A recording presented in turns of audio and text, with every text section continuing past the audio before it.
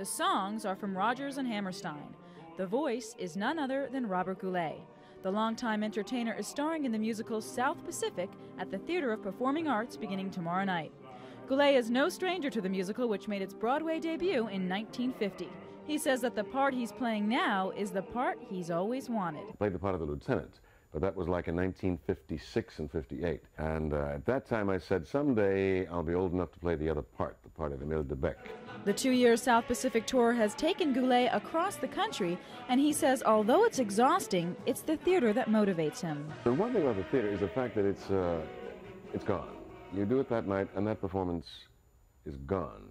It'll never be seen again. It'll live in the memories of only those people who saw it that night. The 28-year veteran to the stage hopes when the doors open here at the Theater of Performing Arts tomorrow night that audiences will see a performer that's not only getting older, but is getting better.